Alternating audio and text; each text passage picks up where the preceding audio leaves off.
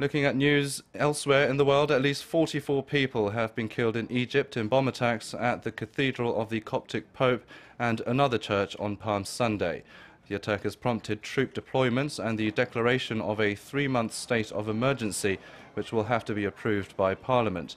The so-called Islamic State has claimed responsibility for the blasts in Tanta and Alexandria and warned of more attacks.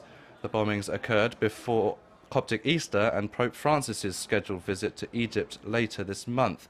They were the latest in a series of attacks targeting the Christian minority in Egypt and a challenge to President Abdel Fattah al-Sisi, who has pledged to protect them as part of his anti-extremist campaign.